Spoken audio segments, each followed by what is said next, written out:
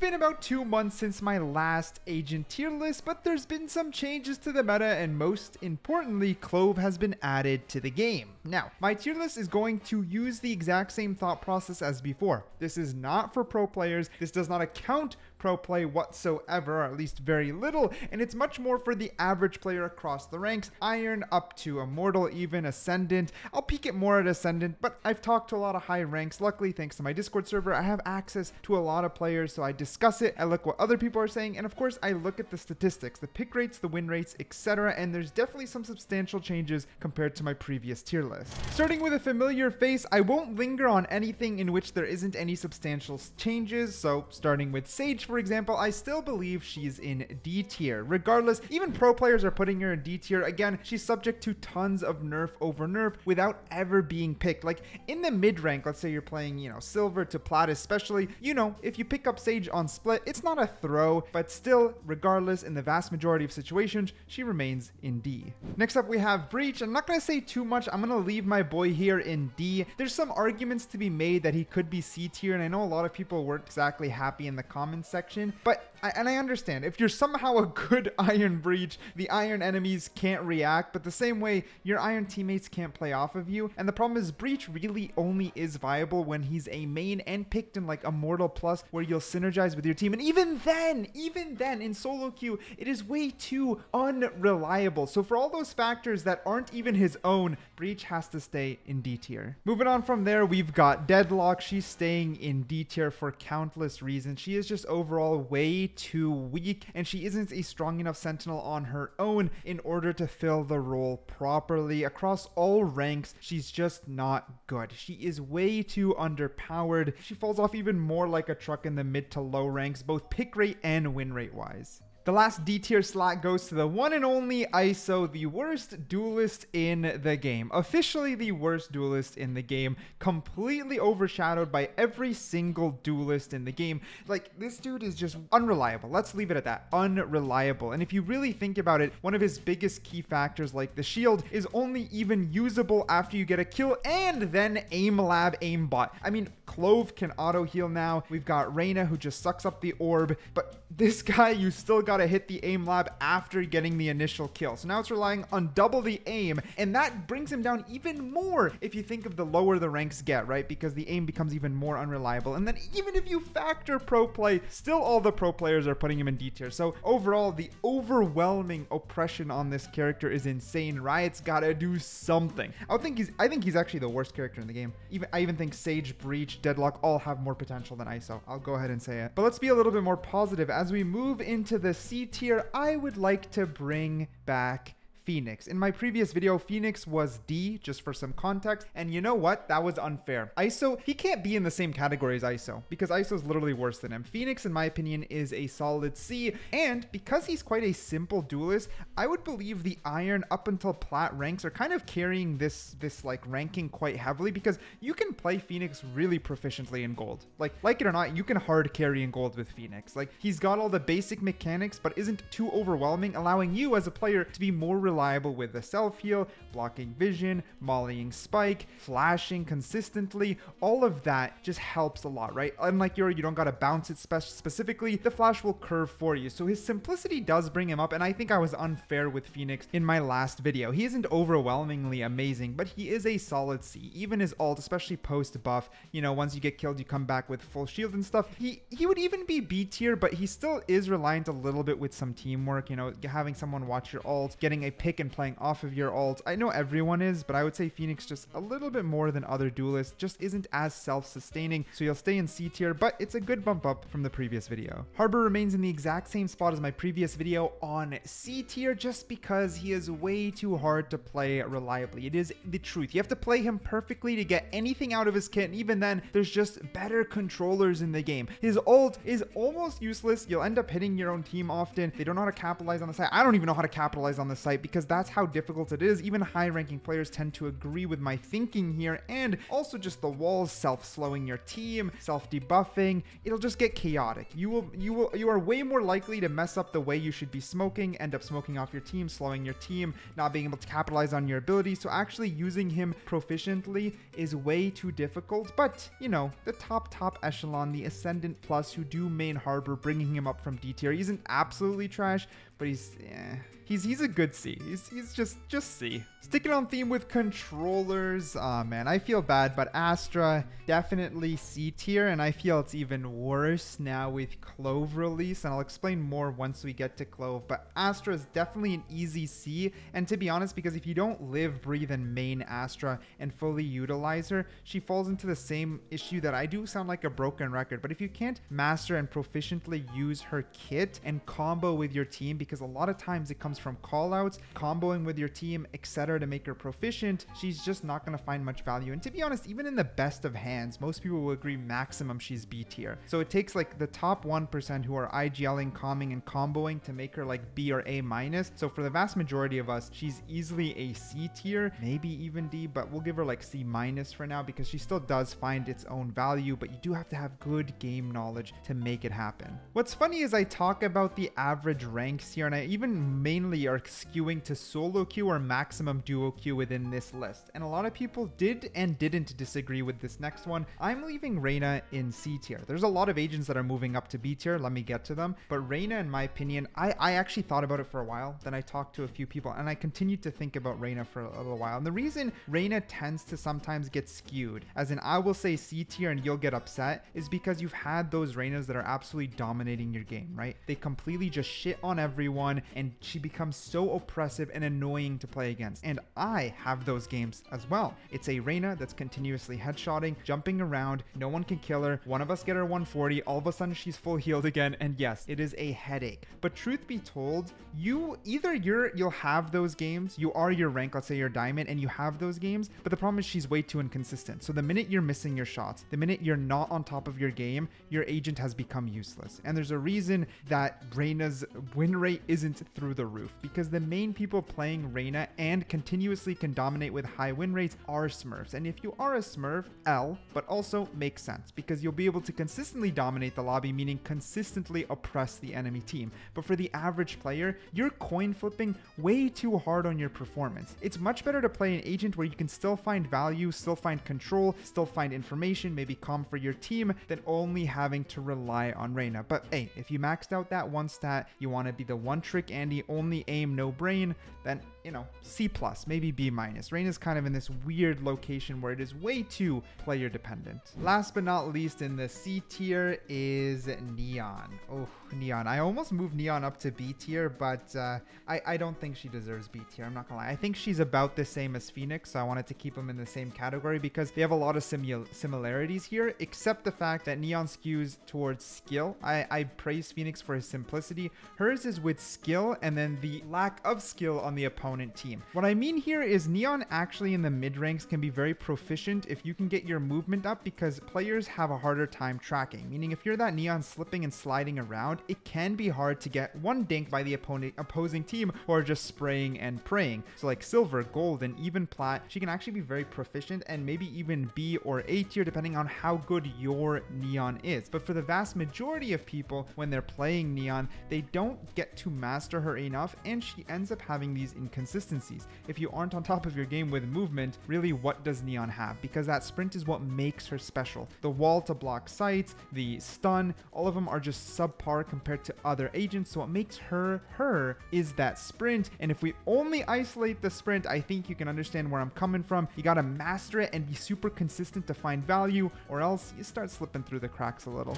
As we move on to B tier, a lot of these changes are thanks to you guys. You guys mentioned a couple comments on disagreeing. These two were very proficient and a lot of times came up. Then I talked to some players, thought about it, and I genuinely do agree. So first person in B tier is Gecko, up from C tier in my previous video. I did not give Gecko enough credit, and I actually apologize, because now when I started to think about it, I'm like, damn, I'm really stupid, because Gecko in a pure solo queue sense in the mid range, like low to mid range ranks, is actually very great. He's quite self-sustaining. You have a ton of options, you can reuse your abilities, and if the enemies aren't controlling where your orbs are, you are more likely to be able to pick them up. So the lack of skill on the opposing allows Gekko to be a lot stronger. They ignore wingman a little bit more often. You get your plant or diffuse off more often. They get pressured easier, right? You throw wingman onto the spike and they are more likely to get pressured, especially in like silver, gold, platinum, even diamond. So I actually feel bad. I think Gekko is very strong. He falls off like a cliff ascendant plus, but like at the same time,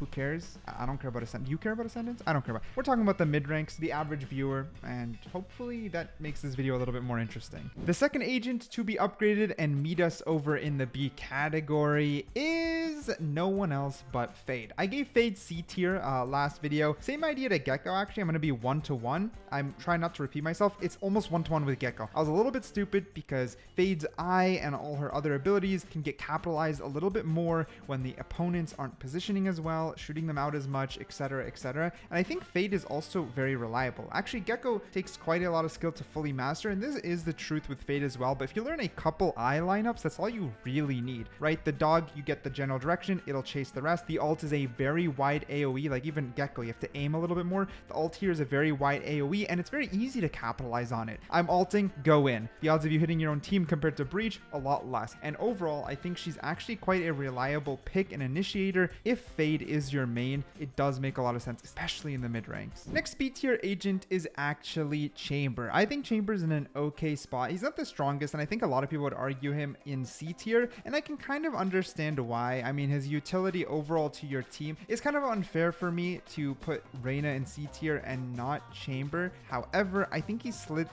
just slightly is like B minus, just because he does have his traps down, and if you do get really good at Chamber, unlike Reyna, you can actually be anchoring points as a sentinel should, using the op or the sniper plus teleport. So this is my consensus on Chamber. You can agree or disagree, that's fine. If you're really good at the operator plus his ultimate, then he is like a B minus. If you get really good with his headhunter, genuinely really good with his headhunter, he'll go B plus. And the reason here is just because if you get really good with the operator, like Reyna, you got to be consistent with aiming, but with his ult and the operator, you can be a body shot Andy, and I think you can be a little bit more consistent with that type of aiming and your positioning than you can be with just holding down W. So that's why I put him a little bit above, but I just want to make it clear, I feel like Chamber hovers between B and C. It's also very player dependent, but if you want to double down, especially with the snipers, we now have the Outlaw as well as the Marshal. Like the Outlaw is pretty much useless and we don't see gameplay on it, but with Chamber, it actually kind of makes sense, and the Marshal is a really great eco that complements Chamber a lot. So all those little things to me just kind of put him a little bit towards the B category. The next B tier agent is KO, and I think this is a very fair spot for KO. He's like right in the middle of the pack, and it makes a lot of sense because KO is not the absolute easiest to use. Truth is, it's a little bit player dependent like a lot of the other agents, but not nearly as much. You get proficient with his flashing, learn a few pop flashes, learn a couple lineups with the knife, and especially the gold up. So let's say gold to diamond and some ascendant. Now you're talking a little bit more on gathering information, playing off your team while suppressing without it being overcomplicated like Breach, right? You still gotta play with your team when you suppress as KO using his ult. You still have to, but it's not nearly as overcomplicated, which brings him up to B tier in my opinion. And I think he's just a decently well-balanced agent. As we move over to the A tier, like man, this list is quite different than the last list. I'm not gonna lie. I might ruffle some feathers. I'm not gonna lie. All right, the first A agent is Yoru. I'm bumping him up from B tier, especially as this list specifically, I thought everything a little bit more with solo or duo queue in mind. That's why I thought a little bit more with that mindset, and I thought a little bit more in the mid ranks than the low and high ranks. So with all that being said, I actually think Yoru is an A tier agent, man, but I main Yoru, so it's biased. It is 100% biased, but I do believe that Yoru, if you get very good at him, there's a lot of things that I call them like forced thinking. So for example, if you were to clone just using the audio cue, it basically forces the enemy to think unless they know where the clone's coming from beforehand. If you fake TP and they don't see the fake TP, it forces anyone, it doesn't matter what rank, to think. Truth is, I agree with a lot of the comments from my previous video. They said that I overbuffed the low ranks as I think he's too proficient in Iron Bronze, and a lot of people said no because they tend to ignore or they don't really care about the fakes, they don't care about the TPs, etc. And you know what? I'm gonna agree with you. I actually think he's stronger in the mid to high tier Diamond Ascendant as a solo player. If you actually want to main and learn all his tech, you can basically change up the way you play every single round. So I'm gonna say he's B tier, but A if you want to put in the hours, because quite literally on defense, on attack, on every map, you can change up round to round how you commit with or without your team, be it lurking and then cycling back, being map control, being positioning, especially if you learn the TP tech, which I highly recommend. I genuinely think it's his versatility that brings him to A tier. But we're gonna say he is a B tier, C if you're bad, and A tier if you want to put in the hours. I think it's very contingent that I say is A based off of the hours you're willing to put.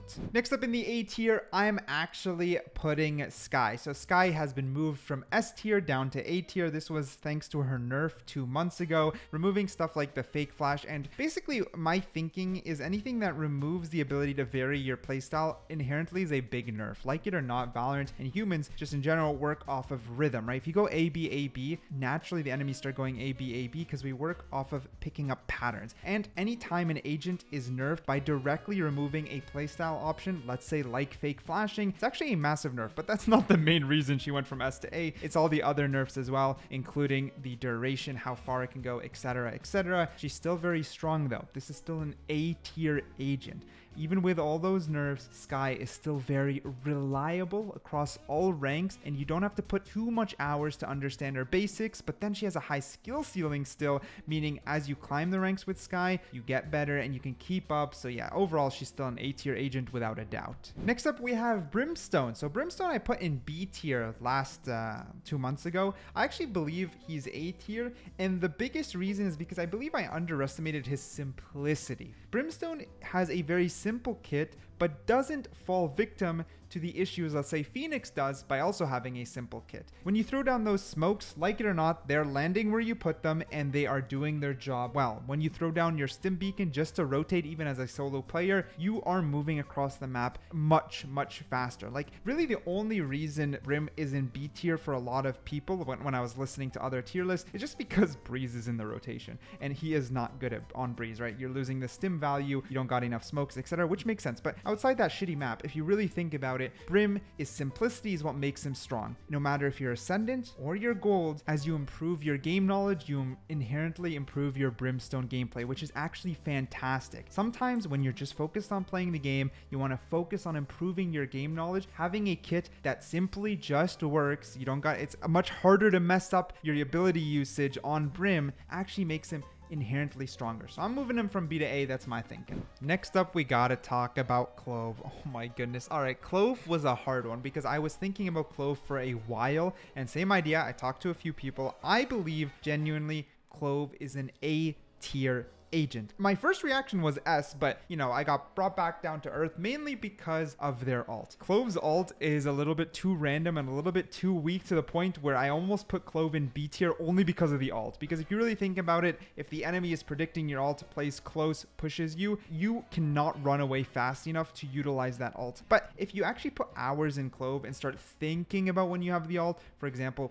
playing post plants from a greater distance to be able to back up and actually play time, that's pretty good. But even then, you play from too far, then they run away and your ult ends up expiring. So I don't know. Clove's ult is very weak. And right now, all I'm doing is bringing Clove down. However, the reason I believe Clove is an A-, maybe a B+, but I'm going with A-, is because of everything else in the solo sphere. If you're playing a controller aggressively like Clove, being able to self-heal checks out heavily as a solo queue agent. Being able to mess up but then still be consistent, aka smoking after death, is massive. Meaning in, let's say gold, plat, silver, diamond, whatever, you are executing on a site. As long as there's some basic monkey brains, as in you do execute on a site, but you end up flipping the, you mess up, you fumble the ball, you execute on site, but then you die, you get picked too early. As long as the execution on site still happens, your smokes are still available. They are still there. You are getting less punished, which is one of the biggest things in the mid ranks, especially. Like the fact that you get inherently less punished is massive for Clove. And the more you play Clove, of course, the better you get. Clove does enable the entire kit to play very aggressive, including smoking up close, holding your hollow smokes, similar to why Omen is so strong in solo queue. And it's a big comparison I'm going to go ahead and drop, right? Like Omen last tier list was S tier, and we'll get to Omen in this tier list, but Clove shares a lot of what makes Omen strong in this solo queue, so I genuinely believe that they're A. That's my opinion. The next A tier agent is Jett. Now, Jett is just overall a mixed bag. You got to get good at Jett, but similar to Chamber, you get really good at that operator, you get really good at those snipers. The pick and dash is still available, but then there's a lot more versatility, right? You can make space, and I'm gonna go ahead and copy myself from the last video. She was also A tier there. If you just smoke, dash in, create space, you're already doing a lot of what Jett's value come from. Then you get good at aim, you get consistent on changing up your positioning both vertically and horizontally. Jett overall is still very, very versatile. She isn't considered the strongest agent overall, but I still think she's a strong solo queue duelist, especially there's a lot of Jett mains who find a lot of success for obvious reasons. She's just overall very reliable once you've started to put a lot of hours on her. The next A tier agent is Sova, and I mean, Sova is a little bit map dependent, of course, but overall such a solid initiator, and I actually don't think we see enough Sova in the lower to mid ranks. But if you just want to put some hours on Sova, unlike improving just your raw aim that comes with time, there's just a lot of knowledge online, right? You can actually study Sova, understand each map, some good lineups, and then when you understand why those lineups are good, you can improve your game sense on Sova rapidly. Also, there's just a lot of consistencies. He isn't overly hard to master, and once you start understanding the most basic darts, they are impactful. That's the thing. You put in a little bit of time. It's not as crazy amount of hours compared to other agents, but you put in a little bit of time and you have an agent that is remarkably impactful. To some extent, pro players and a lot of high-ranking players will say that he is a must on certain maps or else you lose. That's how impactful Sova is. Now, this is where my list starts getting tossed up aggressively compared to my previous list. We're going to be moving on to the S tier agents, and there's just quite a few new ones up here. So let's start with the obvious one, Viper. Viper is S tier. Viper consistently gets hounded on to be nerfed, and Viper is S tier to the point that even if we want to bring in pro plays, her pick rate is insane up there. So across all ranks, if you want to learn Viper, you learn the basics across map knowledge. That's the only thing about controllers. Map knowledge is very important, and Viper is S tier, and especially with Breeze in the rotation, that alone brings her up even more. So yeah, Viper remains S tier. She's extraordinarily strong across the board, and every single thing in her kit has value. There is basically zero weak spots on Viper. The next S tier agent is Raze. She has what Reyna and Neon have, you know, with the high mechanic movement that you can curb stomp everyone, but then just brings more value to the table across the board with consistency. You can be more consistent on Raze overall. However, it is still mechanically dependent. With that being said, if you were to take all the agents and put the best mechanics across with them in solo queue, Raze can just curb stomp so hard and be a little bit more consistent while doing so. For example, Reyna, you miss the aim, you're kind of just shit out of luck, your abilities are useless minus your blind. Well, with Raze, force that entry by double satcheling and pulling out that ult, and just the voice line of that ult pushes back the teams, right? So even if you're not top dog performance, boombot to clear, now you're helping clear corner and gather information. Force yourself onto site, now you're gaining space. She just has all the upsides of curb stomping like Reyna and Neon while having the consistencies of someone like Jett. So in my opinion, Raze is an easy S tier. Some people even want her nerfed. I don't even think she needs to be nerfed. I think she just somehow somewhat balanced S tier. The last agent that was both S tiers on both lists is Omen. Omen is extremely great. He is universally just agreed upon, still remains up here, an S tier controller to carry yourself through rank. Now, I actually thought Clove might beat Omen just because of the self-heal, but then their terrible ult kind of brings them back down, where Omen, you can do a lot of cool stuff with the ult. It could be as simple as picking up the spike. Now that's simple. You know, quick rotates. It's very versatile, you know, lurks, flanks, etc. You get rewarded a lot for map knowledge on Omen. You can still play aggressive with those TPs, hold very weird spots, and then get out after ducking back into cover. So Omen overall, you know, when it comes to mind fucking the enemies, still playing your control role, good high skill ceiling, but not too hard to pick up. He kind of checks a lot of the boxes, and for all those reasons and a lot more, more remains in S tier. Now, the next two agents I'm bringing from A tier up until S tier, and to be honest, it's me doubling down on the thought process of solo queue. So the first one is Cypher. I had Cypher in A tier, and I actually believe he is S tier. Now, Cypher, the only thing that maybe hovers in between A and S is just like knowledge, like map knowledge and skill. But at the same time, that's what I said last time, and I don't think it checks out fully because unlike, again, aim and stuff that take a lot of hours, you can go into a custom, learn some setups, understand where you should be holding by watching some videos online, and mimic it a lot easier. Like, you could watch Tens play Jet and have him updraft and 5 headshot. You don't go into a custom and mimic that. That doesn't make any sense. With Cypher, you can see some really strong and annoying, but go ahead and do it, rat plays, understand why they're impactful, and then maybe practice your positioning and setups in a custom and find a lot of value. That's just the truth. He's an S tier in the pro play and high ranks, and there's no reason you can't mimic what makes him strong down in your rank, because even if you're alone on site, like, you have a lot of solo power to hold sites and make sure at least your site isn't getting dominated. So I really like Cypher. And on the flip side, Killjoy from A tier up until S. I don't know why I put Killjoy in A tier. I always liked Killjoy. I think I said A++ or something in the last one, because Killjoy is everything that Cypher has, but then simpler. You can learn some setups, same idea, but they're easier to set up, quicker to rotate and pull out, and also just a lot easier to find value. Peeking with your turret, playing off of your turret. In the lower ranks, people have trouble fighting your turret, less likely to clear your freaking mollies on this bomb, even though now it's very obvious in the higher ranks still. And then even on top of that, if you plant in a certain spot and then hide the trips where they can still do damage because, you know, they go through objects, still delays the spike as they search for them. There's just a lot of things. There's just a lot of things. Killjoy is so strong for so many reasons, and I don't even think I have to explain it, because people who hate Killjoy are nodding their head. People who love Killjoy are nodding their head. High ranks are nodding their head. Low ranks are nodding their head. Killjoy is definitely an easy S tier. Cypher and Killjoy, Sentinel wise, just kind of dominate everything else in this game. I mean, look at this tier list. Look where all the Sentinels are. Insane. Absolutely insane. Do you agree, disagree? It is still heavily partial to my opinion. You guys enjoyed the last video. Fellow mid-rank player represent. And yeah, go enjoy ranked. Bye.